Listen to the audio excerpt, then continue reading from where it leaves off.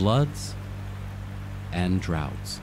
The West regularly experiences greater fluctuations in its yearly precipitation than any other region in the United States. The western U.S. has very unique needs for weather information, and they differ a lot from back east, where hurricanes and tornadoes are key. Out here, it's water. Scientists believe that impending climate change will exacerbate these already variable weather extremes.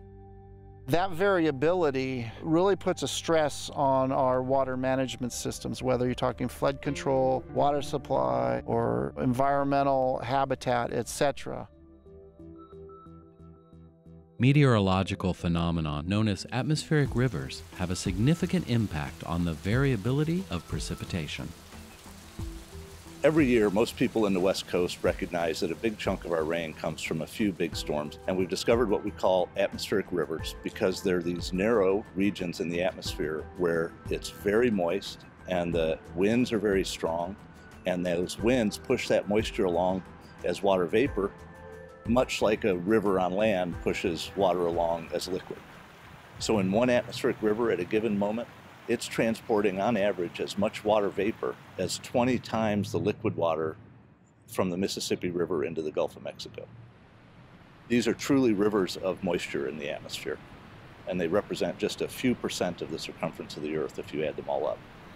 Ongoing research into atmospheric rivers could play a pivotal role in the way Northern California prepares for winter storms and manages water supply. When they hit California or the West Coast, they often last about a day.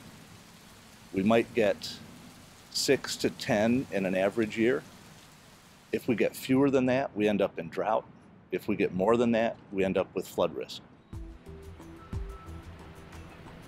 Since the 1950s, the Russian rivers had several floods, and scientists estimate that 87%, almost 90% of those floods were due to atmospheric river events. As a water manager and a water management agency, atmospheric rivers are very important to understand so that we can respond to them, anticipate them, and be able to develop facilities and operations that can accommodate them, whether we get too few or too many. Key research on atmospheric rivers is being carried out in the Russian River watershed.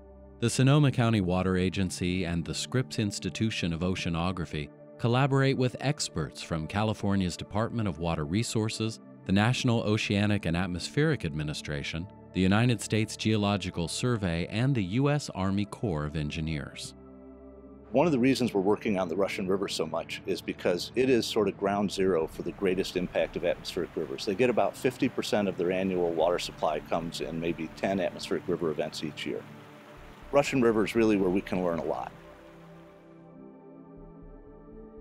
Satellite imagery combined with airborne reconnaissance aids scientists in monitoring atmospheric rivers as they form over the Pacific. Scientists monitor storms as they make landfall in California at 4 unique atmospheric river observatories. One is located in Bodega Bay. Every hour they measure precisely the conditions that we need to see in order to decide whether there's an atmospheric river hitting from a very precise perspective. So winds in the atmosphere aloft and moisture aloft, when we measure those accurately, we can determine whether it's an AR or not. Because as these storms form up over the ocean, there's a lot of uncertainty as to how strong they are, what their orientation is, how long they're going to last.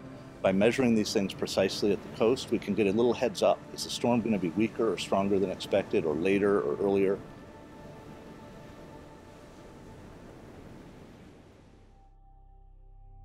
Scientists are hopeful that emerging forecasting techniques and technology will soon allow water managers to more dynamically adapt to atmospheric rivers.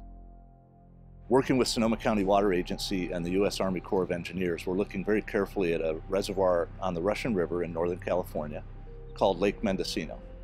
It has for many years now suffered from drought, and they have less water in it than is ideal. The way reservoirs operate in many cases, not all, but in many cases in California, is they are kept relatively low in the winter so that they can provide flood control. And if a storm hits and the flood space is filled up a bit in the reservoir because a big storm hit, they then release that water slowly after the storm and get it out of the way so they're ready for the next storm. It is hoped that studies being conducted at Lake Mendocino as part of the Forecast-Informed Reservoir Operations proposed management strategy could serve as a model for efficient reservoir operating procedures. We're looking at how we might be able to use forecasting to manage the reservoir levels so that we can improve water supply capacity for people and also for fishery habitat while preserving flood control. We're estimating 10,000 acre-feet of extra water we're going to hypothetically try to save in Lake Mendocino.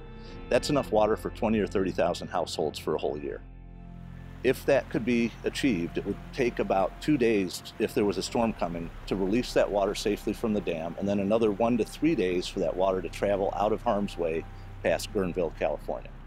So what that means from a weather side is we need 3 to 5 days lead time, confidence that we're not going to get an atmospheric river for the next 3 to 5 days, and that water could safely be retained. We believe. We're still doing the studies. This is all hypothetical. No one's changing any operations based on this. We're just teaming up to think it through. Advanced forecasting techniques may someday also help mitigate flood risk. It's possible that if we see a really big storm coming in, we could release water down below the water supply pool, so give up some of that water supply, and then we feel confident that the storm will come in and replenish that water. But because we pre-released some of the water supply, we actually have a much greater flood control protection because now the reservoir has much more storage to handle the flood waters from the storm or the runoff from the storm. Increasing our knowledge of the behavior of atmospheric rivers is essential as we adapt to the effects of climate change. The models and the forecasts in our region all agree that precipitation is going to become even more variable. So the dries will be drier and the wets will be wetter. We need to be prepared for both drought and flood. Every year in California, that's the message.